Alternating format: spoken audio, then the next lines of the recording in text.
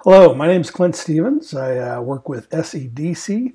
I'm the technology integration specialist here, and just want to share with you some amazing resources that we have available for the schools and districts in our region, as well as anyone else who would like to use them. It is digital citizenship lessons borrowed from Common Sense Education, their scope and sequence, and the lessons that they've provided for free. As well as some adaptation. First off, let's show you how to access these resources. You can find that on the SEDC website at sedck1.2.org/DigCit. The D and the C doesn't need to be capitalized, but easier to read that way. And again, all these resources in this project is brought to you in part by some great efforts and cooperative work between Iron County School District, Washington County School District, and our office, Southwest Educational Development Center. First, a little background on the project. We've been working for many years trying to get some good resources available for teachers to kind of replace the NetSafe curriculum that we've been providing for several years.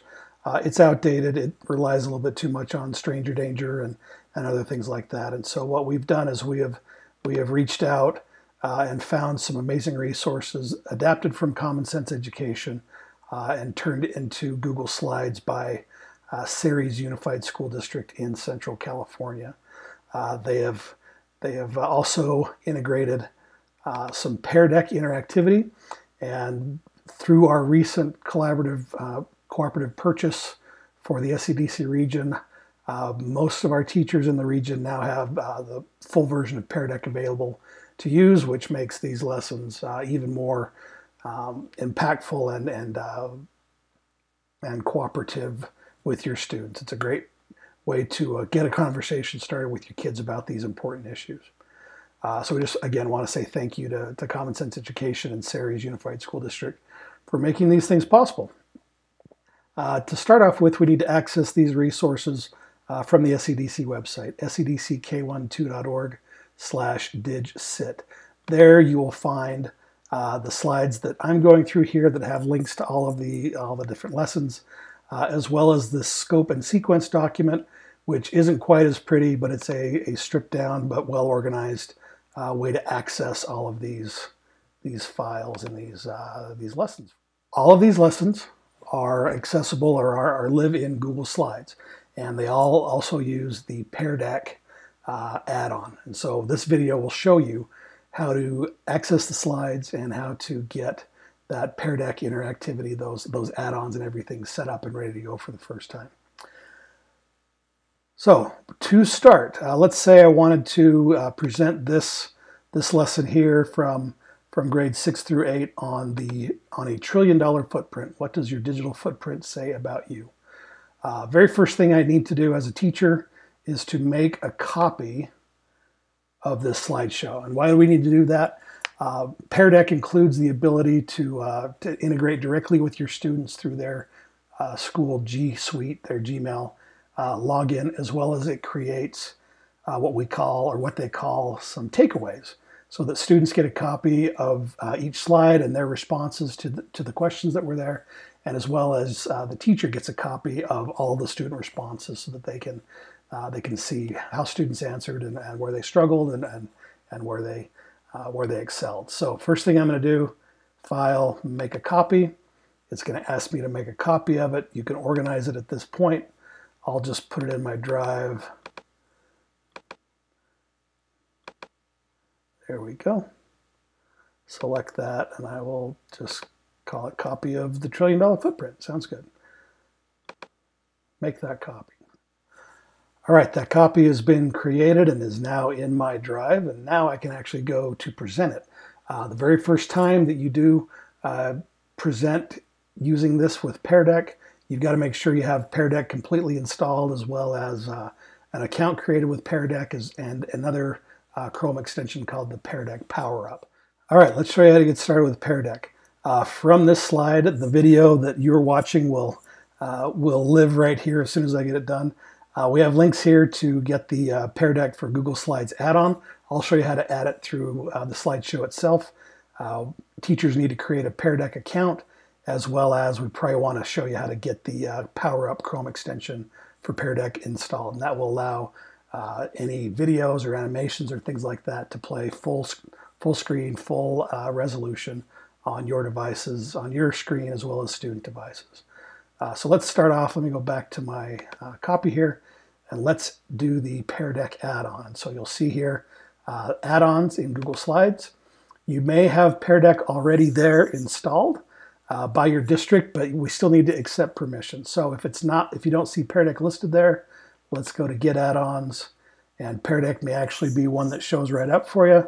Worst case, let's just search for Pear Deck, hit enter, and if you don't have it installed, it'll say Add right there. But I've already got it installed, so I'll click Manage. But if you don't, just click Add or Install right there. And now that Pear Deck now that you have the add-on, we need to open it, Pear Deck, and open Pear Deck add-on. And that will open up a big sidebar over here with all of the Pear Deck presentation tools. In this video, I don't have time to show you all of the different bells and whistles with Pear Deck, what they have, but they are a pretty incredible tool for teachers for interactivity. And so once we've got the lesson added or in there, we go to Present Lesson. And this first time in, it's going to ask me, we've got to create an account. So that's step 2 that we've got to take care of. Complete my free account. And I'll quickly go through these things. I'm a teacher. We're going to use Authorize with my Google, and we're going to use our school Gmail account. I'm presenting as our Pear Deck account, so I'm going to add it to that one there. You'll choose your own.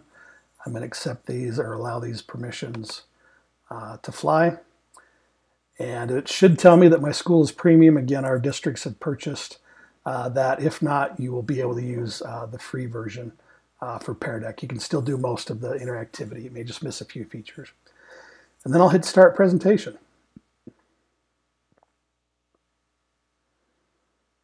Okay. And so for your teachers, now, once you have the presentation started, you can choose to share these slide decks within Google Classroom or Canvas or another LMS that you're using. Or you can just point students to joinpd.com or app.peardeck.com/join. That's probably a little bit longer to do. And then just have students type in that code. All right, once you've started presenting with Pear Deck, you will get this screen for students to go to joinpd.com and enter this code. I will in another browser window, so I can kind of show you what it looks like on the student side. I have entered in joinpd.com, SLALW, I need to remember that. And when I first go there, it's going to ask me who I am.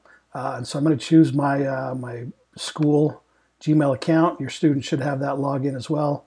And then I need to enter that code one more time.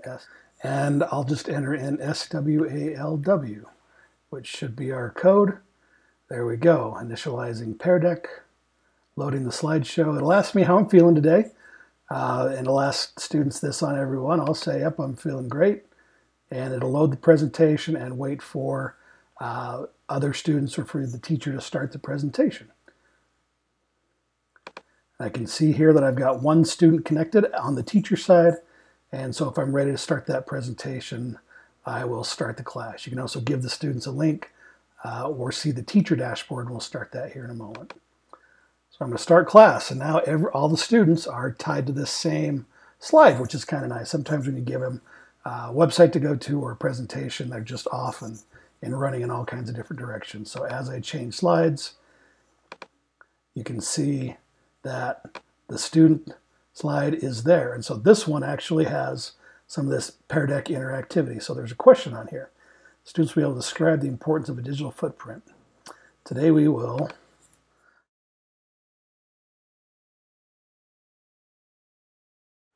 okay. I can also add another response there. And then on the teacher side, if I do want to show the responses here, I can do that. And those are my students' responses. I can share that out with the kids via the screen, or I can hide those responses and keep presenting. And so again, We've got some yes or no questions here. Have you ever sent a message online? And so over here I will say, yes, I have. And I can show those responses, yeses and no, so that'll be kind of a chart. Anyway, I'll continue on through the lesson, and then when I reach the end of the lesson, I'll just jump forward to the end here. And we'll wrap it up here. What kinds of information for 10 years? This response here. Students can draw anywhere on the slide.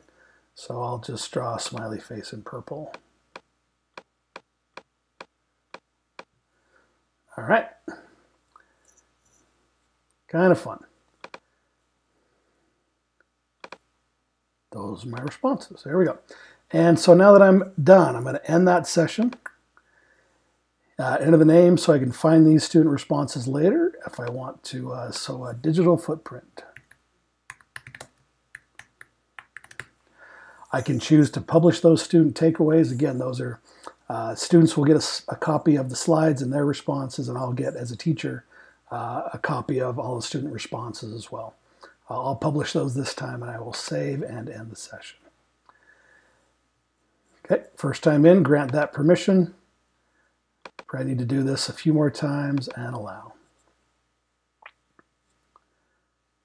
Okay, and there I can share this link with my students, push that to Classroom, publish that to Canvas, or whatever.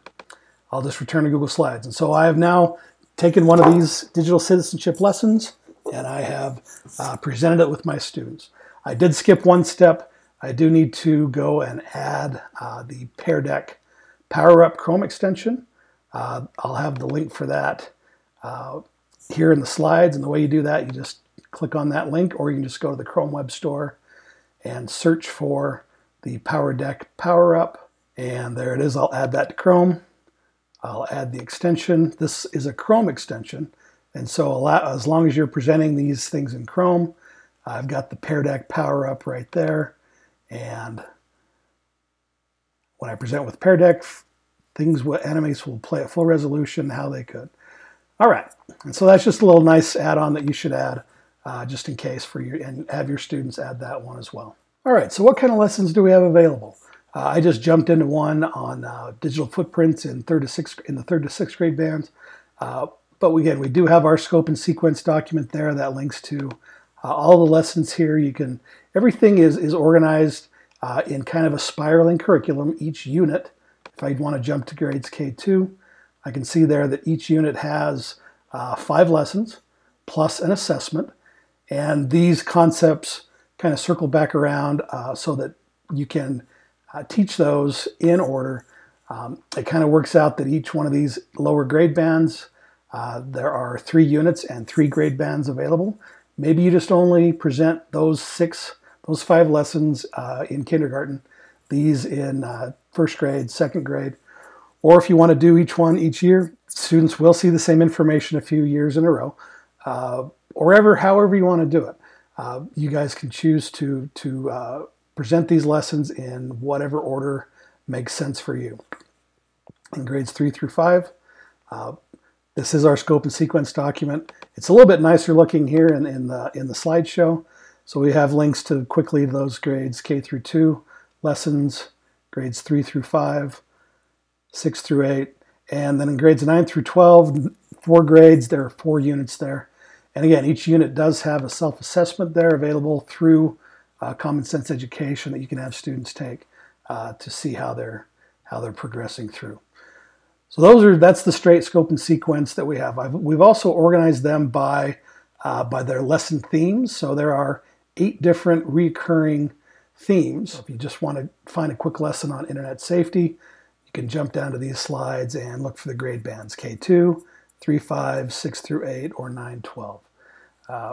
We also have lessons on privacy and security. There are summaries for each one of these areas to let you know what the overarching theme for these lessons are, as well as relationships, communication. Many lessons on those. Cyberbullying and digital drama, digital footprint and reputation, self-image and identity, information literacy, creative credit, and copyright. And just so you know, some of these lessons do refer to or highlight multiple themes, and so these lessons are repeated in this area. So, and that's probably okay. It's probably just fine if students see one of these lessons more than once. And that's about it. If you do have any questions, appreciate you taking the time to look through these and to cover these important lessons with your students. Again, we will post more resources and information on our website at sedck12.org/digital citizenship. If you have general questions, you can email us at info@sedck12.org. Or if you like us and want to tweet at us and say thanks for these resources, please send a tweet at sedck12.org and let us know what you think. Thanks so much.